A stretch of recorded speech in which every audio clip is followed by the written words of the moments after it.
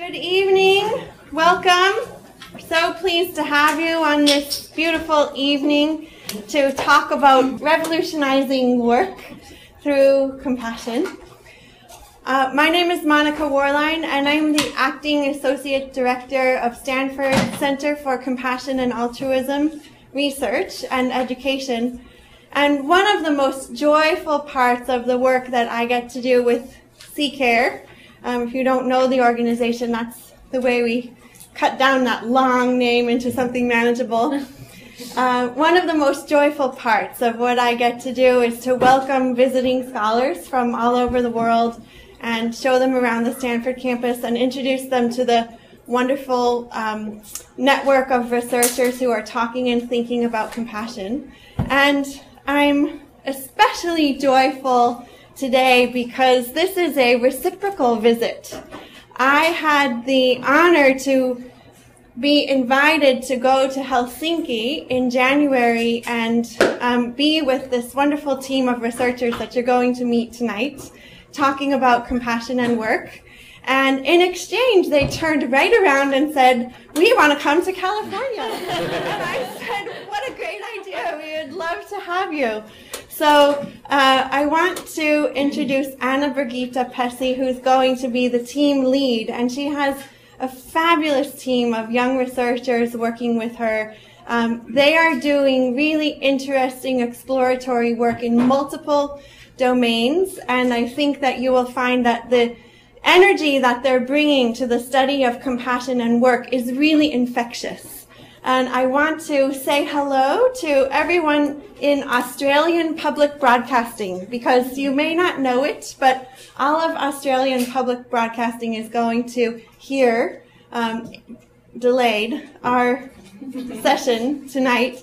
And it's one of the first times that we've had a national broadcasting service request to air one of our lectures. So you can really see that Birgitta and her team, she is herself an award-winning researcher, and now that she has turned her sights to compassion, she is firing up Finland. And now that she's here in California, I look forward to the fire spreading here too. So please welcome Birgitta Pessi.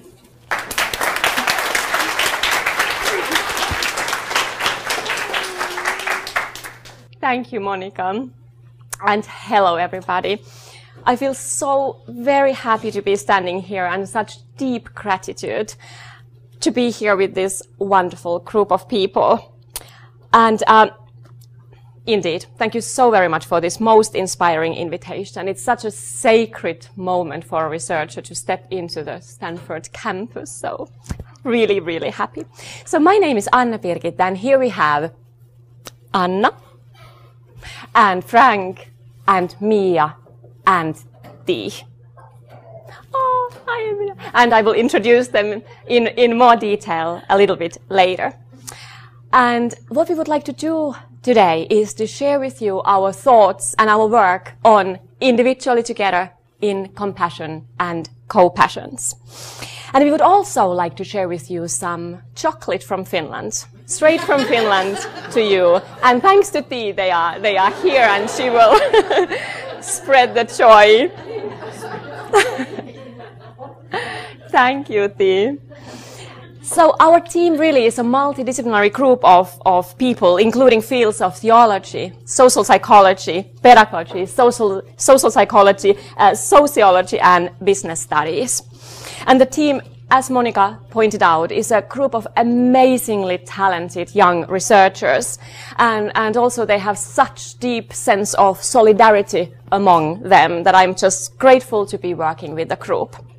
And please do check our website, our CoPassion website, that you can see and you can find there the full description of our team. It's altogether 12 researchers, and they are just such wonderful, wonderful individuals. I'm a scholar of sociology of religion and sociology of welfare, and most of my previous work has been on issues such as altruism, good life, happiness, care, and volunteering.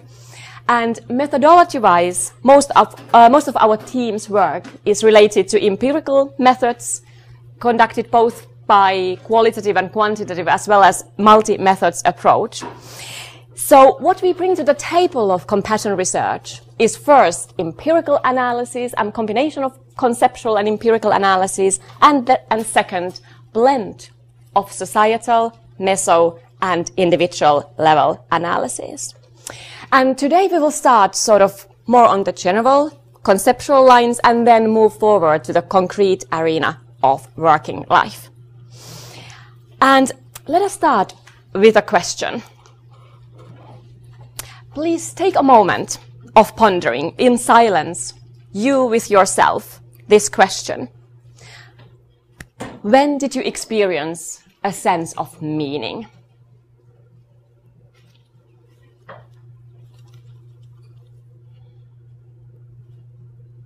It is so beautiful to see that quite many of you start to gently smile in thinking about these precious thoughts. And many of you surely thought of something related to your personal perspective, authentic you, fulfilling yourself, but not most likely in solitude. I bet most of your thoughts were fundamentally about the relational perspective, you with other people, you for other people. We really cannot separate these two angles from each other, fulfilling oneself and with others, for others. That is the basis and the ground for human happiness and human sense of meaning. And this synergy is what I call individually together. Not individually and together, but individually together, inseparably. And compassion, our topic today, it is also sometimes used too much to sort of emphasize the provider perspective, even though it is deeply relational phenomenon. And it is about shared sense making, just as Monica so beautifully describes in her work. And let me share with you a story. It is a story of individuality together. In my research on voluntary work, I have had the honor of meeting a group of elderly men doing everyday practical tasks for other elderly people. And I interviewed them individually and asked them what had been a special, particular moment in their voluntary work. And a man, a widow in his late 70s, shared with me this, that he enjoys making something concrete with his hands, fulfilling himself and his interest in woodwork. But the greatest memory for him had been that a few years back, the person organizing these activities had suddenly tapped him on the shoulder and said, "You are so important to us." And he was still so touched and so moved by this sudden positive feedback that he fell into tears. His deeds were important. He was recognized. And why do I use these concepts of individually together? They are concepts rooted in sociology, my main framework of reference. In sociological analysis and in sociological research, and also in media often, these late modernity, post-modernity perspectives of individuality and individualization are still far too often, far too emphasized. Global questions actually are more and more recentered around dilemmas and opportunities that we share. And what I see up and coming are actually new forms of interdependence, global questions promoting local interests, as well as processes of individual self-realization influencing wider, even global interests. And compassion, then, is a very concrete arena of individually together. Giving to others makes you also to gain, and getting from others makes you want to give. And a sense of meaning arises from the experience that I'm important to the group of people that I find important. I'm part of my community. And this was exactly the experience of this elderly man whom I was really so happy to interview. And compassion, classically, of course, is about these 3 steps. It is about noticing, but also feeling the other person's pain. But it's also about readiness to act. Compassion, it demands trust but it also demands respect. We cannot just push our help without respecting the wishes of another person. And we also need to push, or actually not push, but we need to respect our personal limits too. I think that the concept, compassion, competence, by, again, Monica, describes this balance very well. And still, we need to truly recognize the pain of the other person. We cannot just try to find a silver lining and hug the problems away. But let us take another moment in solitude with ourselves. Take a moment and think about a person, perhaps at your workplace, who is emotionally there for you if need be.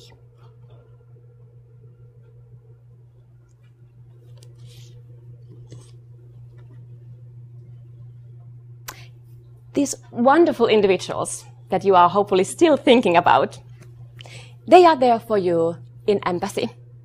They are ready to share your adversity and your pain. But they are also happy to share your joy, your excitement, your positive passions. And in our research team, we are intrigued by this neighboring phenomenon of compassion, namely rejoicing in one's joy. Rejoicing and sharing one's happiness. Etymology-wise, compassion actually is exactly about a strong feeling, not just negative feeling. So we are interested in this, what we call CoPassion.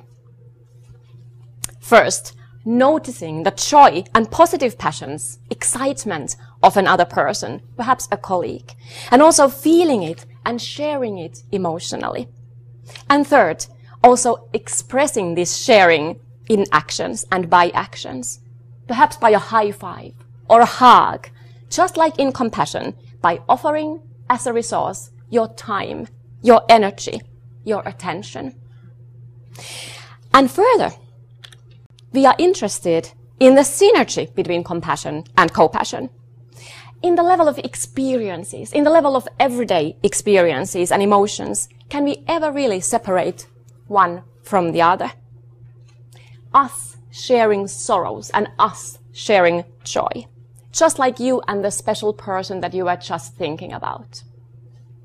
And furthermore, we think that this perspective of individually together also steps in. It illustrates and it underscores the fact that they are in synergetical or in synergy with each other. It illustrates and underscores this merging of compassion and CoPassion, and vice versa. Synergy of compassion and CoPassion illuminates and further strengthens this individually together. Authentic me alongside authentic you. And I hope this also would take place at workplaces. So the core of our interest is here. Individually together in compassion and CoPassions. It is about the 3 steps of compassion: understanding, feeling, and actions, but also concerning the positive. And such actions, they may be something big and something grand, but very often they are small and spontaneous moments of meaningfulness in the everyday. But always they are very and deeply relational. Between individuals, in a group, between groups. And the spatial element here is a very exciting angle too. In compassion and also in CoPassion, there's always the sensing side to it as well. There is, I believe, both the sort of actual sensing side, referring to, for instance, artifacts, or the feel of a hug. And we know, for instance, from lab studies, that people are able to recognize compassion towards themselves better from touching and by someone indeed touching them than by facial expressions. It is there physically, no words needed. But also, there's this mental spatial side. Being on the same page, being on the same level with a person where he or she is. Taking the perspective of another person and her or his emotions, even though we might not at all agree with them or empathize with her or his feelings. Empathy can be misleading.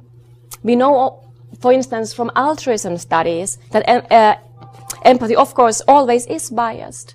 But how to aim at taking the perspective of someone whom we totally disagree with? Can we share her joy? And can we share her sadness or her pain?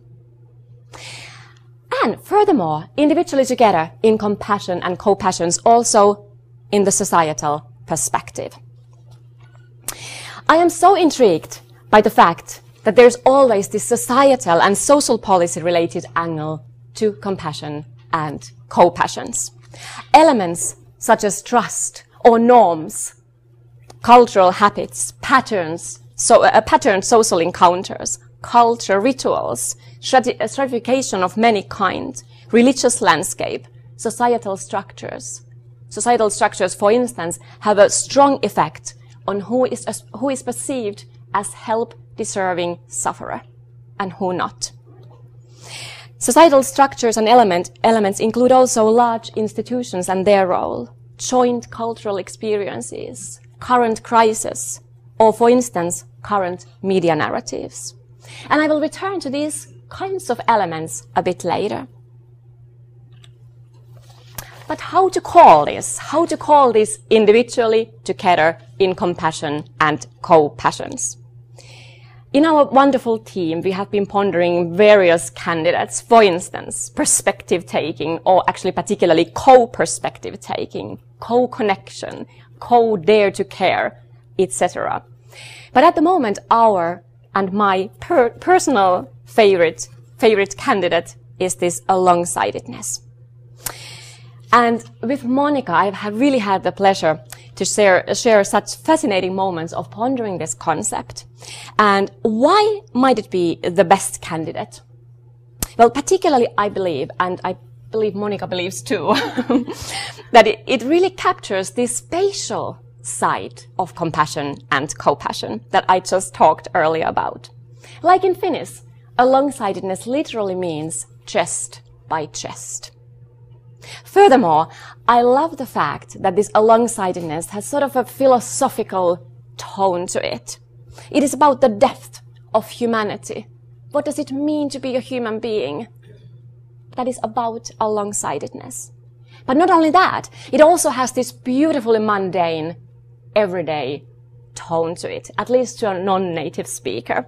It could be something very little, something very sudden there in the street. And we, of course, also have looked at and contemplated the concept of alongsidedness together with its neighboring concepts, and there are so many of them. And still, we firmly believe that there is something unique to this concept of alongsidedness. For instance, in relation to this fascinating concept of space between, alongsidedness somehow captures, I believe, better this element of being on the same page, on the same site with someone else. But still, this conceptual pondering is very much work under construction. And thank you for bearing with us here. And I hope that this conceptual preliminary analysis, or could it be called analysis, sort of still made it clear that we are interested in this individually together and compassion, co-passion. But Anna, who is really an expert of systematic theological as well as philosophical and language analysis, even though she's also doing empirical work on corporate voluntary work, but she really is an expert on these conceptual issues.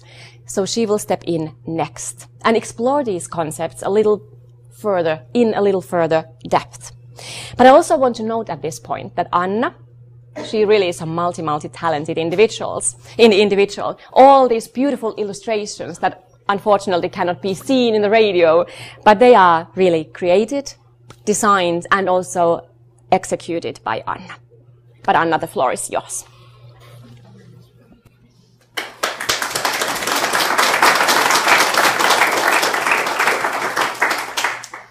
Thank you, Birgitta, so much for your kind presentation. And it's so nice to be here today to emphasize the happiness and the dynamism in language, in the philosophy of language. I chose Mia's happy face to be the cover photo for my presentation today. My aim today is to sketch the meta level of building the concept of alongside-edness.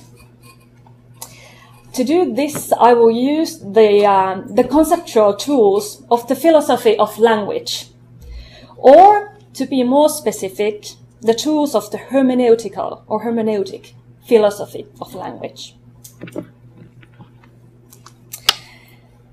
You might ask why one would need any more concepts in this world full of words. Well, what put our reflections in motion was actually our qualitative data. In all of our questionnaires, we have included a question. What does the concept of compassion first bring to your mind? The answers we got are rather surprising. They suggest that intuitively people, or at least Finns, don't make a distinction between responding to suffering and responding to joy in a sympathetic manner. This led us to think that perhaps in the core of human experience, responding to joy and responding to suffering might not be that different. But the challenge is that there seems to be no word to express the positive side of compassion. To put my starting point in the terms of phenomenological philosophy, when reduced to its plainest core, there appears to be an experience of being in an intersubjective situation in which one is moved by another's feeling. And this feeling along with another provokes the willingness to act in another's favor. This notion enlarges the more traditional definition of compassion as responding to suffering, and thus provokes to develop our reflections a bit further. So my inquiry starts with digging into the possible significations of compassion as a word. I call this stage lexicographic, following the French philosopher Paul Ricoeur. My starting point here is the hermeneutic conception of language. Hermeneutic philosophers such as Ricoeur or Hans-Georg Gadamer think of language as the essential medium of reaching the richest sphere of human experience. According to that conception, language is by its nature polysemic. A word, let alone a sentence or a narrative, never has only one significance.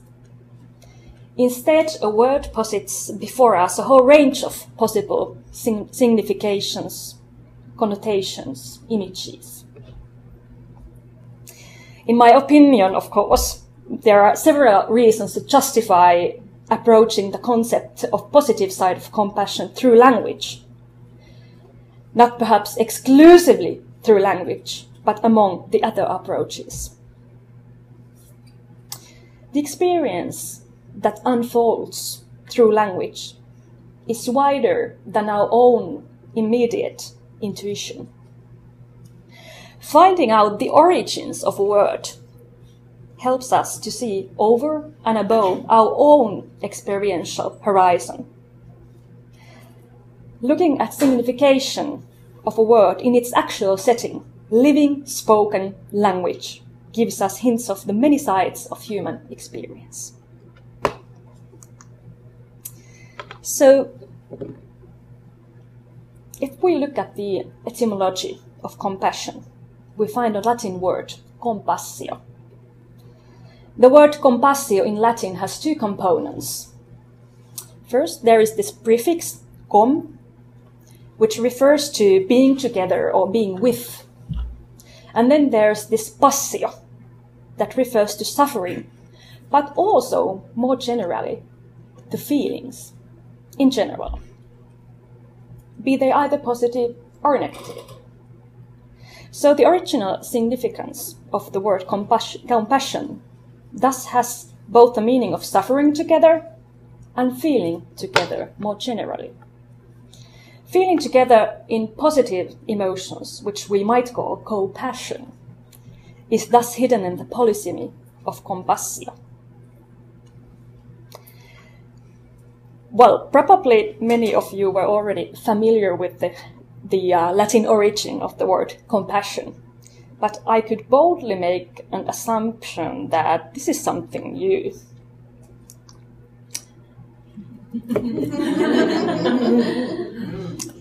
The Finnish equivalent of compassion is myötätunto. Myötätunto.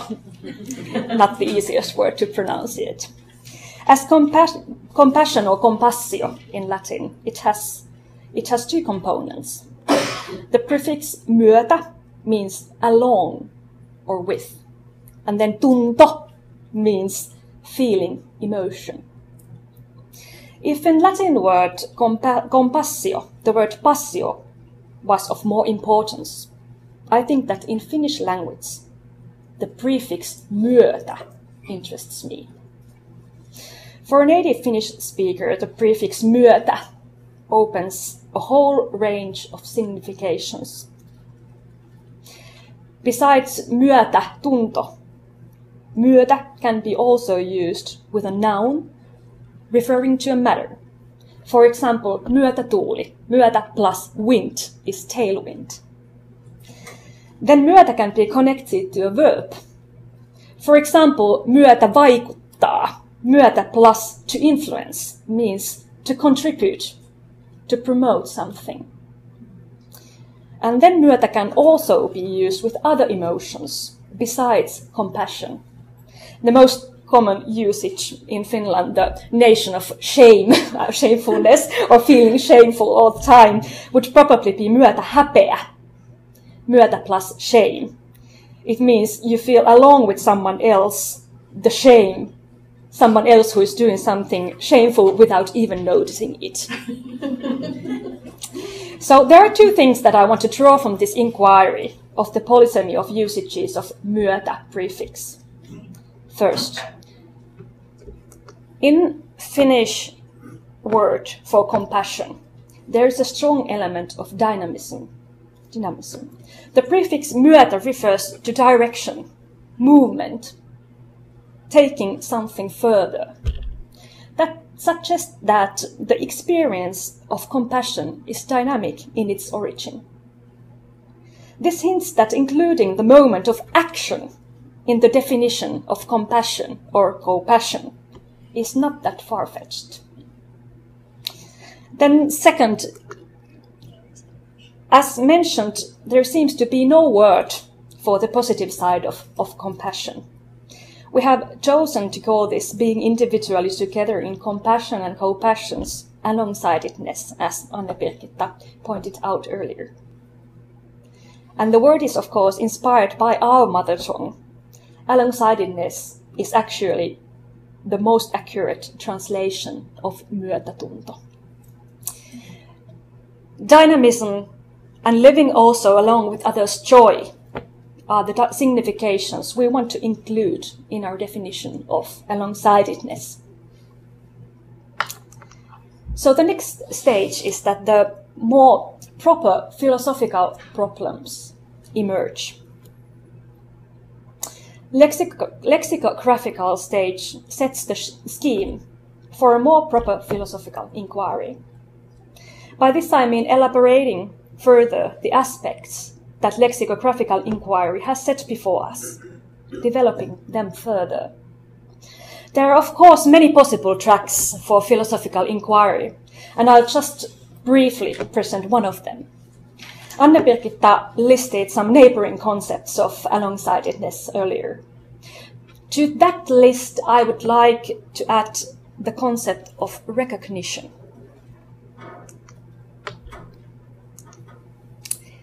The most recent and most influential theoretician of recognition is German philosopher called Axel Honneth. The concept of recognition aims at encompassing intersubjective relations in different levels. One of the aspects of recognition in Honneth's view is recognition as solidarity. By solidarity, he refers to giving social recognition that in Honneth's view should be present in all communities. The idea behind this is that we all need social esteem that is based on our value as individuals, the value of our individual traits, our individual input to our own community. To expand Honneth's conception of recognition as solidarity, I'd like to add that the moments of CoPassion are the moments where solidarity recognition come to flesh in everyday life. Noticing, being moved by, and acting upon other person's joy is what solidarity in everyday life is. So, through that, lexicographical and philosophical inquiries paved the way for a more concrete approach, finally. They give us the conceptual apparatus for empirical research, both qualitative and quantitative. But there emerges also an ethical aspect, which of course interests me as an ethics researcher. Developing conceptual tools gives us researchers ethical responsibility. Conceptual tools are our research eyeglasses, so to say. The concepts which we choose to use influence the things we notice. And the things we notice become the things we teach. And that what we teach might become a wider societal norm. So I asked myself a question. What would happen if in working life research we didn't take into account alongside-edness? Imagine you would work for example, in an advertising company. You had just finished a huge project and presented your work to your customer. And the customer had absolutely fallen in love with your work.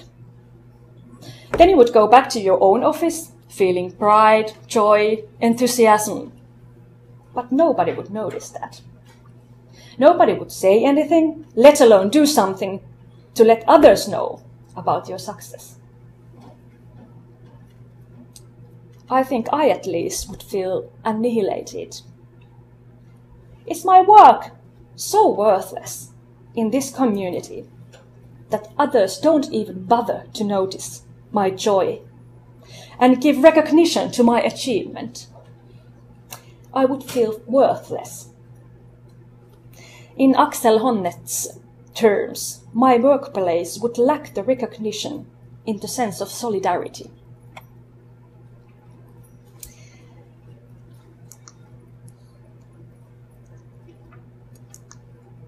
I want to conclude my presentation of the meta level of developing the concept of alongside-edness by pointing out that making sense of the world or making sense of the working life doesn't come to its end at this point. Rather, the empirical data again influences our insight on human experience and enrich our perceptions of intersubjective situations. And that's basically the reason why CoPassion group is multidisciplinary. And that's why empiricists and theoreticians work along with each other.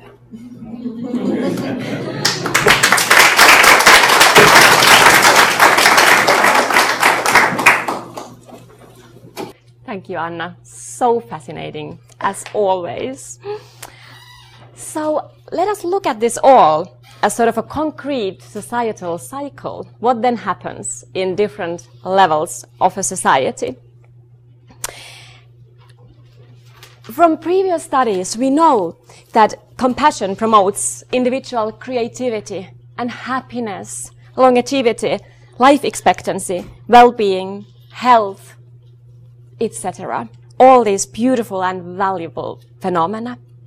But also, compassion promotes individuals' social networks, reciprocal ties, and mutual trust. And not just for the individuals themselves, but in a wider perspectives, in the networks that they are part of. And what then happens is that the societal norms of compassion, sense of solidarity, just like Anna talked about earlier, and the general societal trust are maintained and further strengthened in all levels of a society. And not just that, but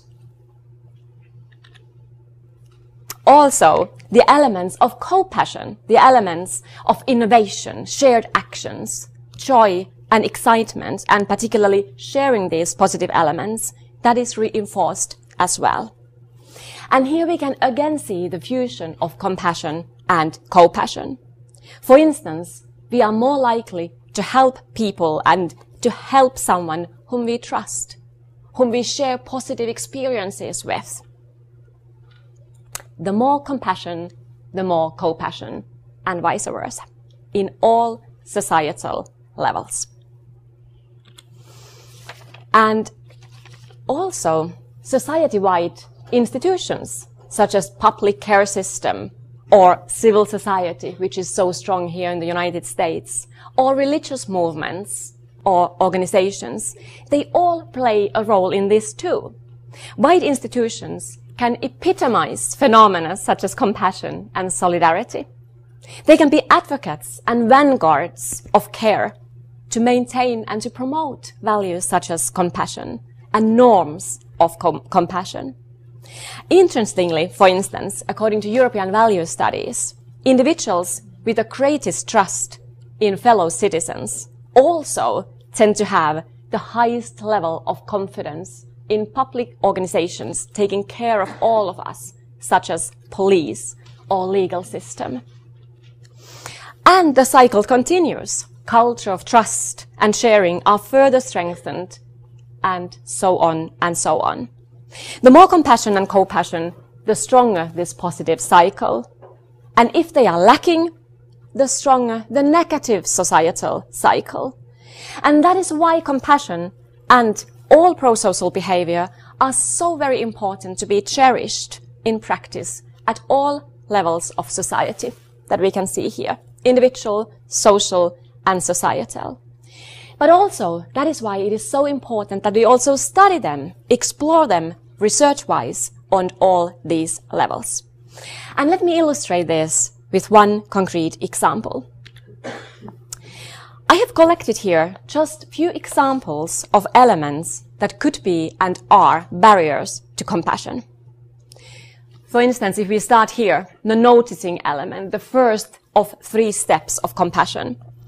Stress, for instance, individual stress plays a role, but also organizational level, looking at the organizations, for instance, lack of shared activities.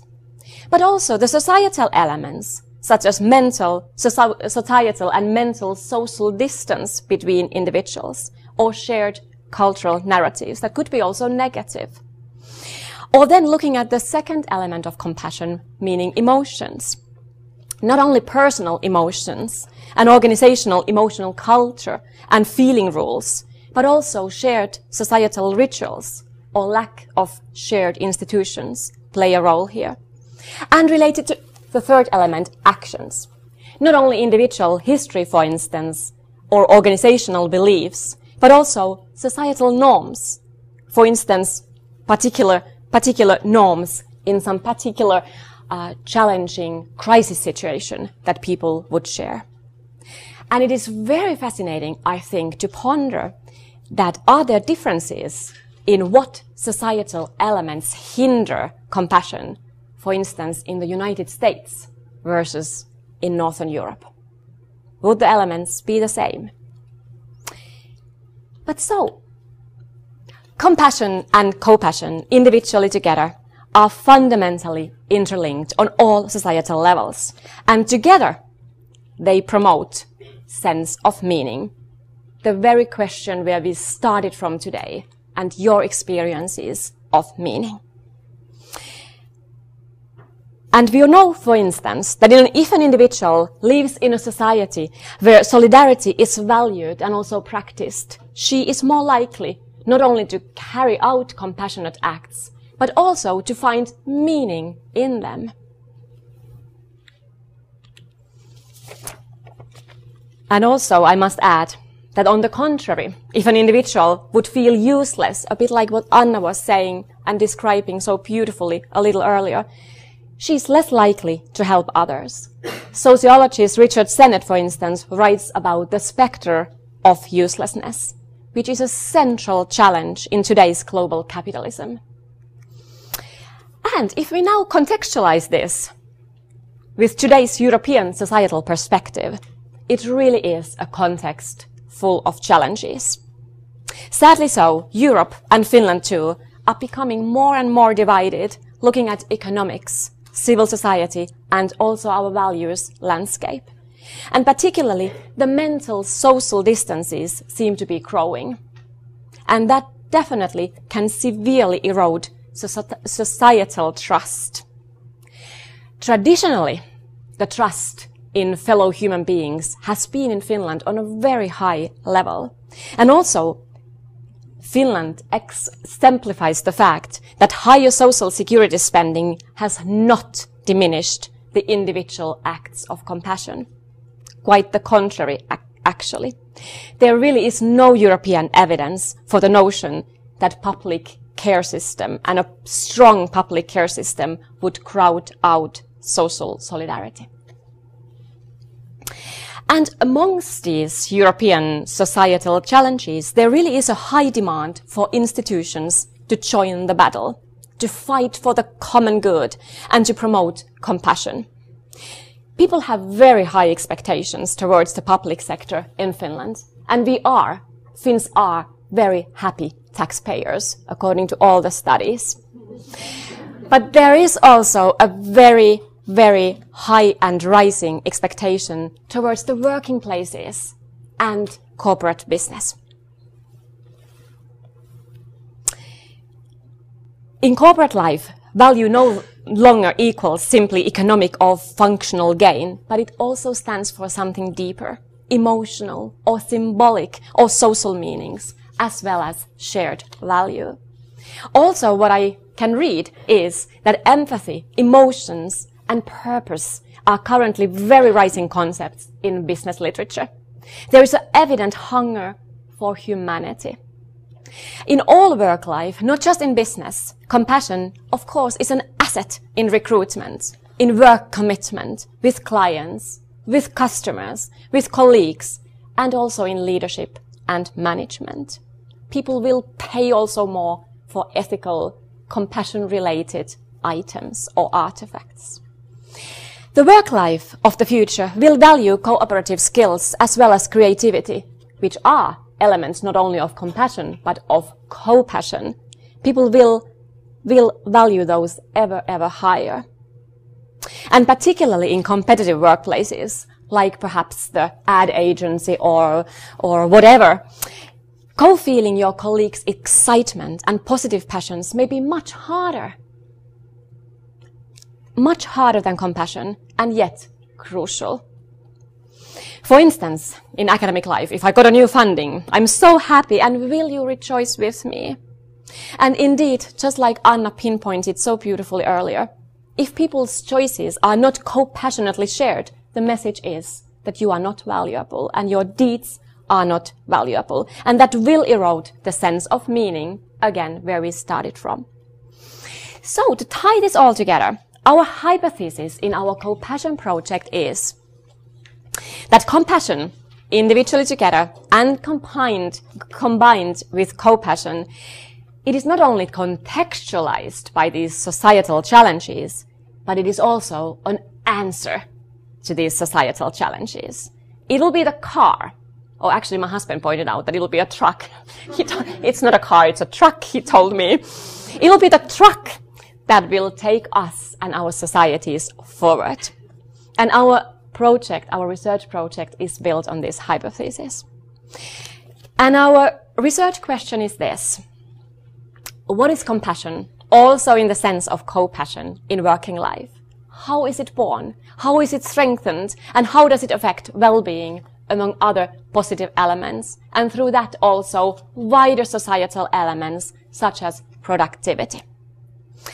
And this synergy really is as crucial as oxygen to individuals, to organizations, and to societies. Another figure illustrated and designed by Anna.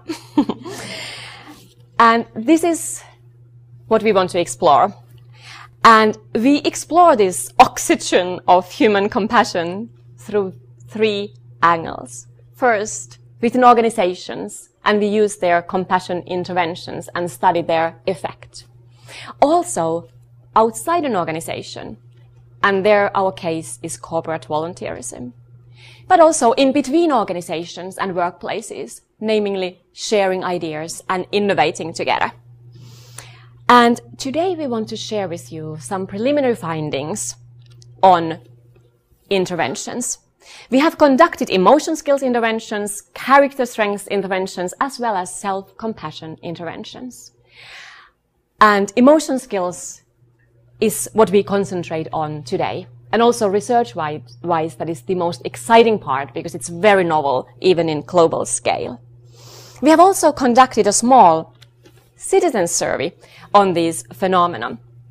Anna actually used some of those open-ended replies earlier today. And we will also present some of these citizens' viewpoints, some preliminary findings for you today. And in our questionnaires, what is it that we have looked at? Well, we have looked at general and work-related well-being elements, such as work engagement or meaningfulness of work or sense of calling. But also we looked at compassion elements, such as empathy or fear of expressing compassion for others. And team level, we have looked at trust and respectful engagement. And also we have explored elements related to work and family spillover or wisdom even. And you can see the research design of our interventions here. That means we have participant groups, we have control groups for the participant groups, and we have collected questionnaire material before and after the interventions, as well as 6 months after the interventions. And we are planning to interview people 9 months after the interventions. We have included the perspective of leaders, but also the perspective of subordinates. And where has this all taken place? Not only in corporate business, but in various organizations. Nordea is a large Nordic institution of its own, a banking group. Local Tapiola being an insurance company, a nationwide in Finland. City of Espoo, as well as National Gallery that includes a few art museums, and then MTV3 News, which is actually a nationwide newsroom of a nationwide popular TV channel. And what are these emotion skills about? They are altogether about an in-depth 18-hour period, a training period that lasts from 6 to 8 weeks. And the modules you can see here. First, there's a module related to increasing emotional awareness and also understanding the elements and factors behind emotions. Also, the modules focus both on positive as well as negative emotions. And the 5th module is titled Toolkit, Concrete Toolkit for Leading Emotions. And the last one is about systematically leading the emotional climate at workplaces. And these modules have been developed together with Jarkko Rantanen, who is a consultant that has been working together with corporate business and organizations for years. So it is a model not designed by us out of the blue, but it has been modified over the years and together with organizations. And in our team, Mia has conducted every single one of these emotions interventions, and the feedback has been enormously positive, and people have been so excited. And after a little while, Mia will present these 6 modules and the feedback that we have got a little more in detail, and that really is something exciting to hear. And also the feedback that we have got from the character strength interventions conducted in our team by Lotta and Kaisa. Actually, Kaisa's face was the very first slide, her beautiful smiling face there. So they have conducted this character strength intervention. And also there, the feedback has been so positive. Kind of like, this is what the world needs, if I would need to summarize it. And what I think is very important here is that when you look at these modules, they are not modules of compassion, but they are modules of individually together. They are modules of compassion and CoPassion. And before we hear a little more about these interventions, I just want to conclude a few notions of our sort of structure and our project. So is there anything sort of special about our project? Not perhaps anything so extremely unique, but there are certain elements. We focus on the everyday level. We focus on various perspectives. We want to include different kinds of data and also to be able to illustrate some singular, in-depth compassion episodes and their unfolding in our narrative interviews. And also, really, this positive side and the negative side being in synergy, as well as the social, organizational, and individual level analysis. And as I noted, Mia really has conducted these emotion skills interventions as part of her doctoral research. Mia's background is in business and administration studies, but she really is a multi-talented person of various fascinating themes. And she will step in next. But I also want to introduce Frank Martela, standing there to you. He's a postdoc researcher, a real Renaissance man. He's an expert of various fascinating themes. And after Mia, he will be presenting our preliminary findings based on these intervention studies. But also Frank will be presenting the constellation of our citizen survey and some tidbits also of those findings. But Mia, the floor is yours. Thank you, Anna, Birgitta, and Anna. I feel such a warm energy coming here. So now that we've done all the interventions, the emotional skills interventions, we want to share some of the first-hand experience that we've gotten. Well, first I have to say that we are in Finland, and that's where we might sit with you in a car, share a 2-hour ride in silence, not feeling awkward. Or when it's pouring and the shelter is taken.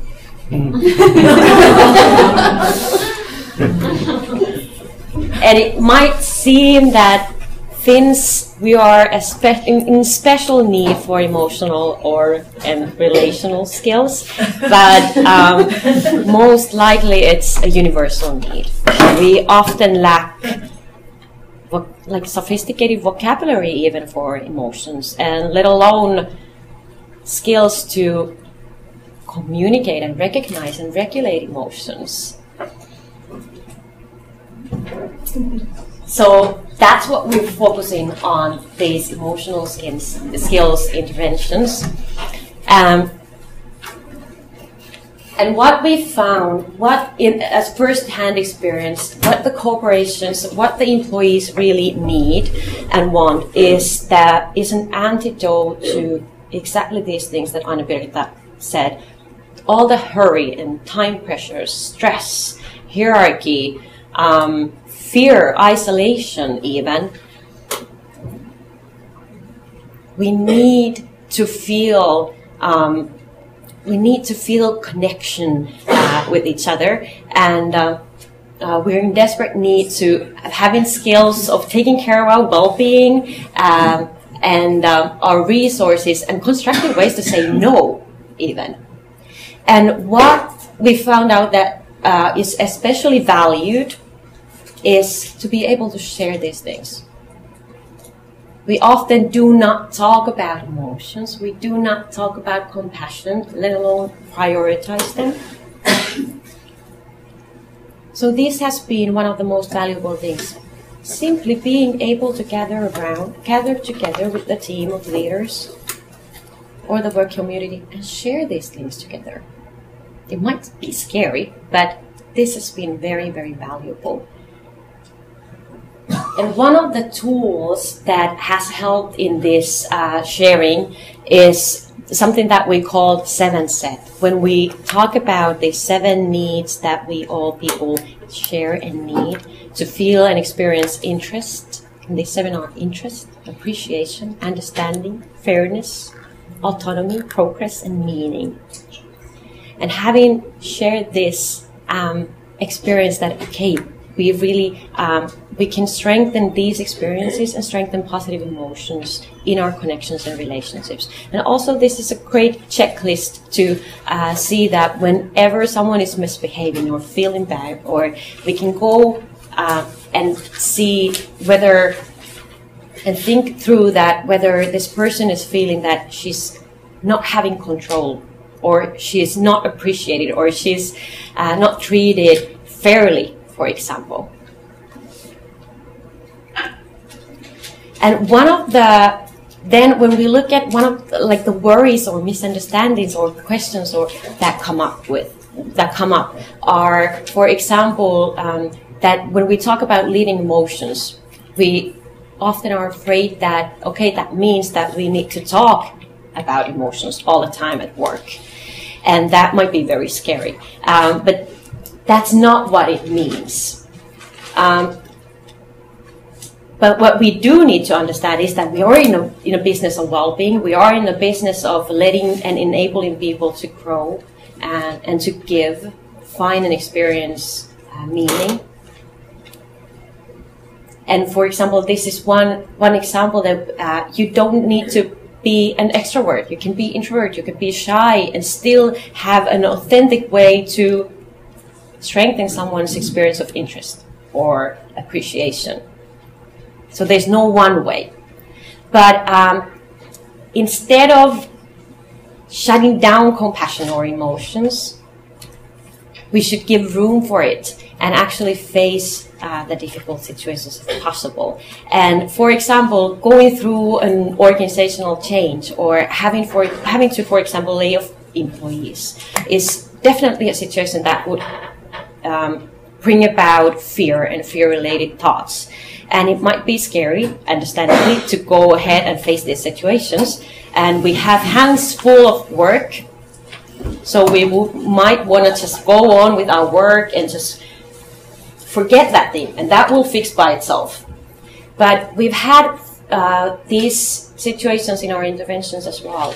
And what we've done is that when people, as scary as it might have been at first, once we've sat down and shared all these thoughts and emotions even, it's been deliberating and empowering and encouraging, and people have felt the shared understanding and they've gotten concrete tools to go ahead and share these discussions with their subordinates and their colleagues as well.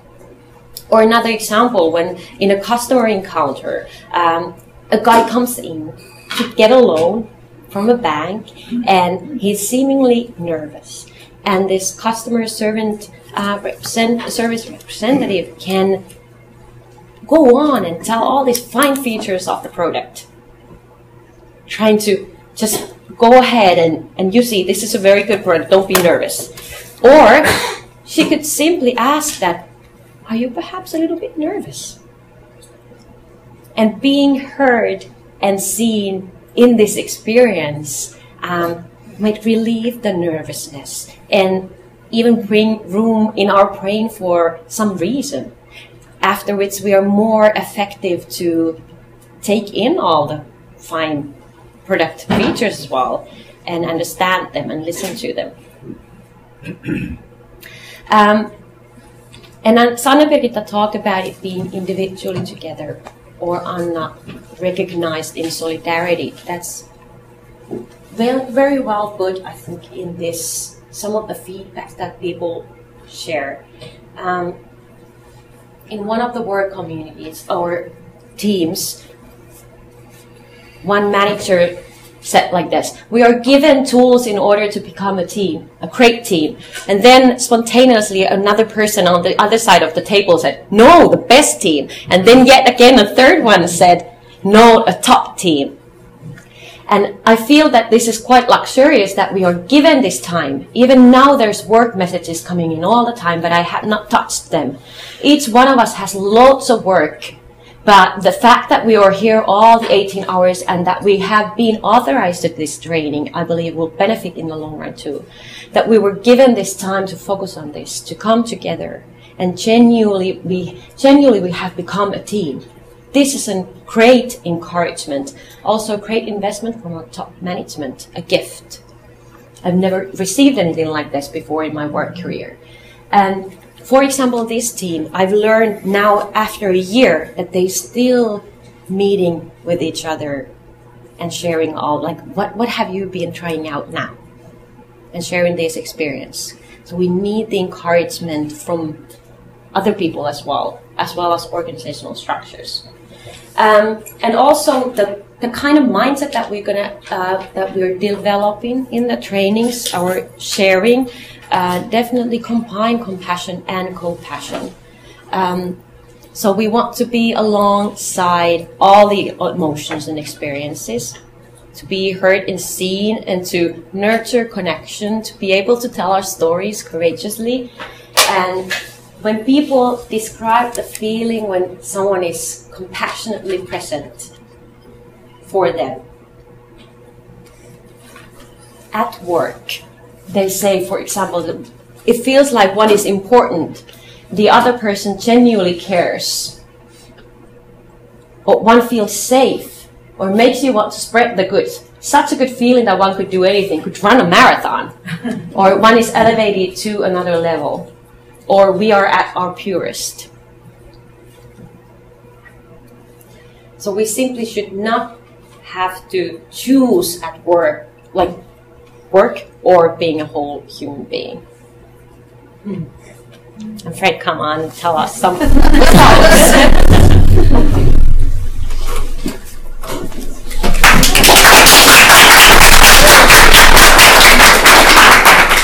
Hi everybody, I'm Frank, and I used to think of myself more of a philosopher, but in this project I've become like more this Mr. Data who comes in and tells about these quantitative results. So that's what I'm gonna do. So I first I'm gonna like tell. Hi, we would love to see your face, but you're covered in words. Thank you. Oh yeah. Awesome. Thanks. So like first I'm gonna like present some data from this like these interventions that Mia was like describing and Mia has been doing.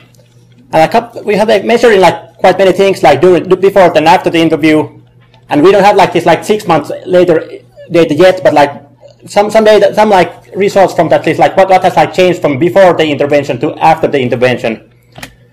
And one thing we measured was this emotional mastery, which was like measured by questions like, I understand what emotions are, I have the means and ability to awaken positive emotions at my workplace. And as we can see, then like the intervention group was like experiencing some increase in their sense of emotional mastery with this intervention. And other things that we have measured was like this sense of affective wisdom, which was measured with this affective wisdom scale from this 3-dimensional wisdom scale. And again here we saw that like there was like some improvement along the intervention group. And the third result was like we also measured this like the sense of compassionate motivation. It's like so that's not only about like do I feel that I have like these emotions, but also like this like do I have this motivation to help other people. So it was measured with like items like I would rather engage in actions that help others than engage in actions that would help me. And again we saw that like these people who took this intervention, this like which Mia was taking, they experienced afterwards more more of this sense of compassionate motivation.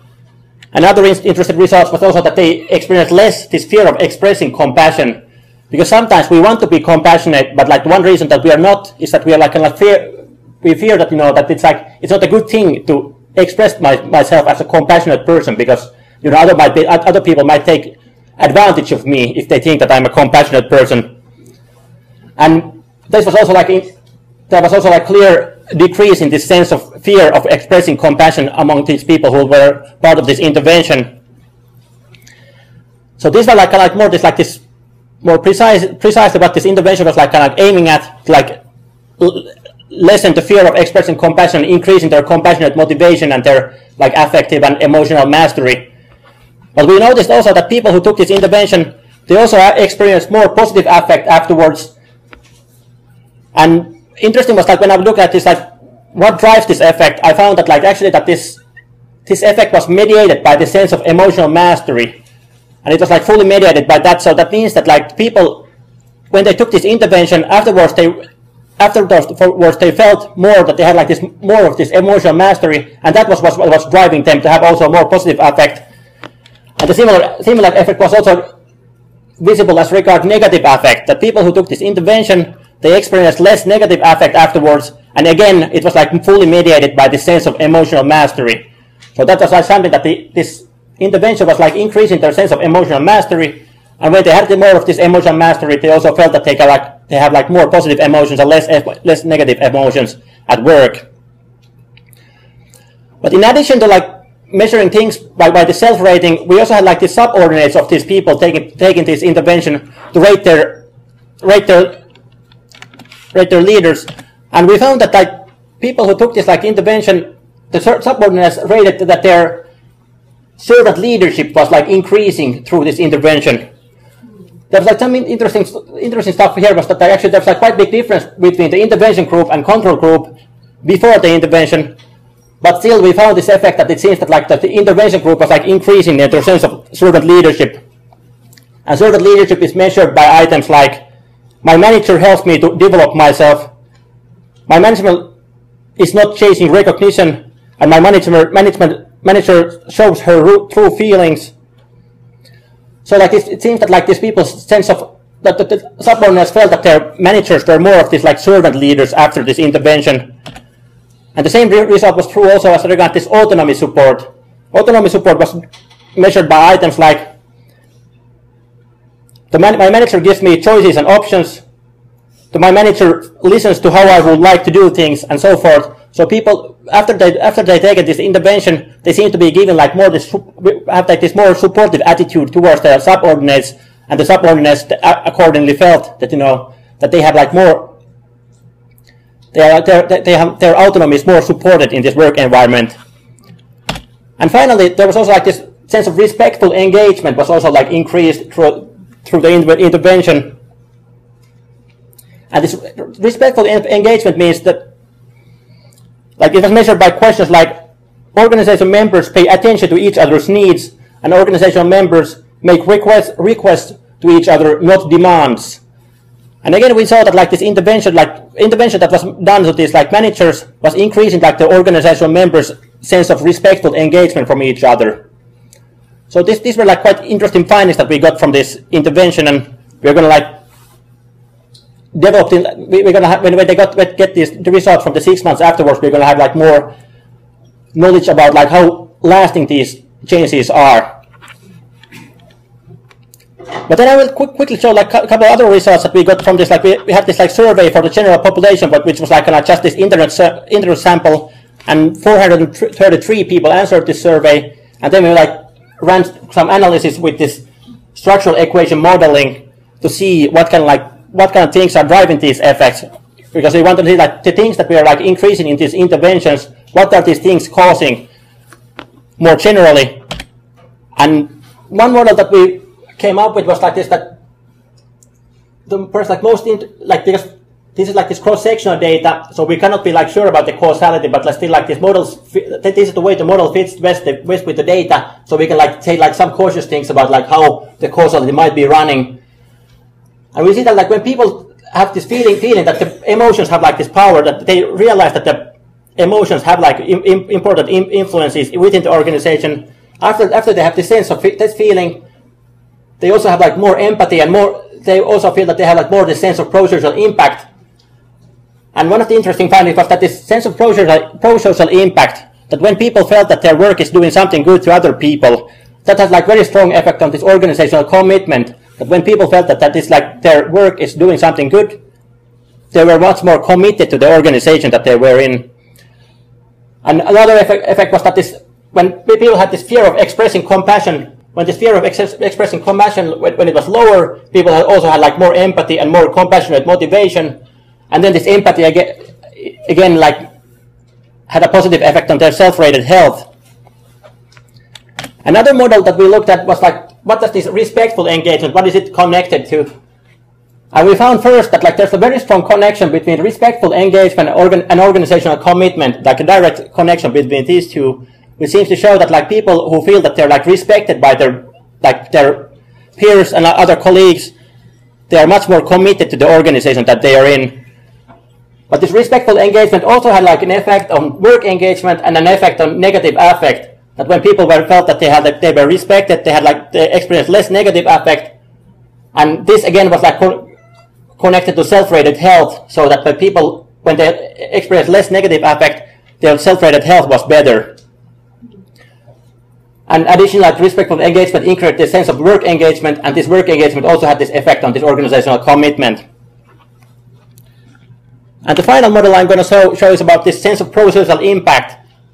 And we found that two things that which were like kind of predicting sense of pro-social impact were like the sense of empathy, and when the organization had this norm against compassion, when people felt that in my organization it's not allowed to be compassionate or show your emotions, this was like something that like lessened their sense of pro-social impact. And when there was like pro-social impact, it had like a direct effect on this work engagement. So people who felt that their work is doing something good, they were also like more engaged, but even more, they felt that their work was like much more meaningful when they had this like sense of pro-social impact. And when the work was like meaningful, that had like also like a strong effect on work engagement. So like by increasing your sense of pro-social impact in the work, you can like increase also the sense of meaningfulness that people experience at work, and also the sense of like work engagement that they have. So that concludes my part of the data thing. And now back. Thank you, Frank. Isn't it just so exciting? And I just want to conclude with a few tidbits of these qualitative, open-ended answers that our citizens and our interview participants shared with us. What does the concept of compassion first bring to your mind? Here we can see elements of compassion and CoPassion getting mixed and mingled with each other again. For instance, compassion is about caring or love or mercifulness or engaging encounters. And Anna and Mia so beautifully described examples of these. And also we asked what could be the practical ways of promoting compassion at workplaces. We asked this in the questionnaire as well as we discussed it in the interventions. And let's just conclude with this. First of all, we can promote compassion at workplaces via elements related to the giver perspective. Time management is important. For instance, being merciful to oneself and to the others. And the power of light being in your hands. Promoting it wouldn't need miracles, one person noted in the questionnaire. Or the fact that no merit prevents you from giving a friendly smile or a high five. And also the manager's role was definitely underscored a lot. Actions, not empty words, was demanded. And what was rather intriguing and slightly perhaps sad in our data is that the receiver perspective seems to be rather tricky. And I believe that this receptive side of compassion, particularly in competitive workplaces, but not only that, also in dynamic, driven-oriented workplaces, this could be hard. Do we really feel and hear the words and deeds of compassion when they are directed at us? And then, as a standbyer workplaces, do we notice moments of compassion? And do we encourage it? For instance, raising awareness was one quotation, or by praising, by thanking. And do we tell others about what we see? Do we spread the word? And then the fourth element concerning self-compassion. Our data talks a lot about being gentle with oneself. You have always something to give to other person, like one interviewee put it. Shared humanity. We are all just humans, both unique and not unique, somebody wrote in the questionnaire. And then just the conscious presence, remembering to breathe. That was something that was explicated in our material. And the fact, of course, is that compassion is very and deeply contagious in many rounds and in many levels. And the voices from our data, the voices from the grassroots level that we have heard of, they underscore the fact that we do not need big gestures and speeches of love and care. Compassion and CoPassion are particularly about situation-specific spontaneous acts, and very contagious. The universal language of compassion and love will spread. Thank you so much for listening compassionately, and I hope also co-passionately. Thank you.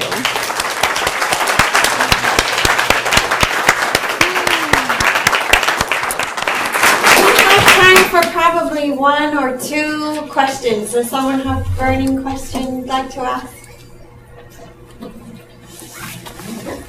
Yes. Is there a difference in these seminars or these that you give, training courses that you have on compassion? Is there a difference in big organizations versus smaller ones and the effectiveness of them? Is there a difference in big organizations versus big or small organizations in the interventions?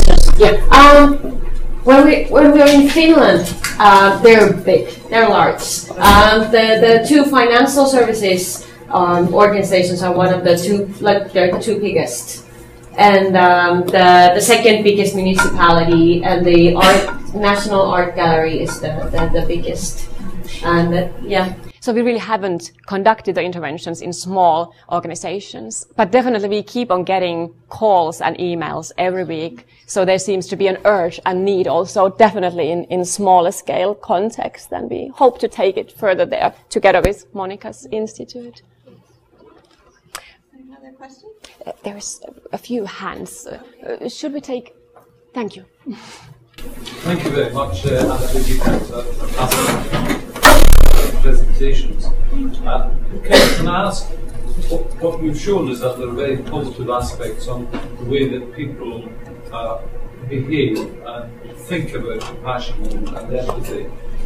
What people, managers might also be interested in is, were there any effects on what happened in the workplace on performance measures or outputs or outcomes with clients, customers, and so exactly. on? And I wondered if you were looking at that. Yeah, definitely. It is included in our research question and the focus, and also our funding agency, of course, is very intrigued by that element. And as we still only have the preliminary findings, so we haven't really gone there yet. But we are about to do also and look at also those sort of internal indicators from each of these houses. So to be able to see perhaps that what has happened there in each of these contexts, sort of numbers-wise, after the interventions. So definitely that will be something that we will be looking at. And not only the numbers and the money matter, but we hope to be looking at some of these elements of, let's say, well-being at work or togetherness at work. So, and if I may say it here, we will be returning, hopefully, if Monica says yes, so we'll be returning here in early 2017 to present our final findings. So it is something to be continued, and I personally hope to see you again then. Can I take one more hand? Thank you. The interventions were so successful. I was wondering just briefly the nature of the interventions, like what was how that was approached, how that was carried out, Yeah. especially with the managers. I will try to answer that. Do you mean by, for example, there's a lot of literature and discussions, cases, homework, and we meet 6 times for 3 hours during 6 or 8 weeks. So it's quite intensive. And I gave the one example of one concrete tools, but we look at some 40. So that's why they probably are too eager to continue meeting with each other. So we have a lot to talk about. Yeah. Definitely a long hunger for more. Was that something that you meant? Yeah, because it's sort of like your findings would be very helpful in promoting your program. Exactly. And to get people on board to understand it, but without necessarily having had the findings yet. How do you start the ball rolling? How do you get people involved and committed to be compassionate, co-compassionate? Exactly. Yeah, and that's an important angle, and we hope to not only to write these academic papers and perhaps books, but also something practical, some kind of not only papers, but even something shorter, perhaps an app or something that could be really used in the grassroots level. Our passion as a group of researchers is to change the world a little, so it's sort of positive anarchy that we have here.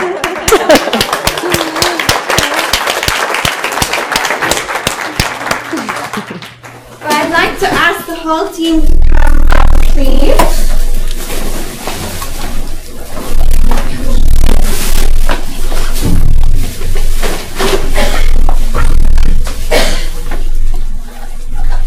So I didn't mention in the introduction, but I'll mention by way of conclusion that this great team of people invited some of us to come to Helsinki in January thinking they were going to have a seminar.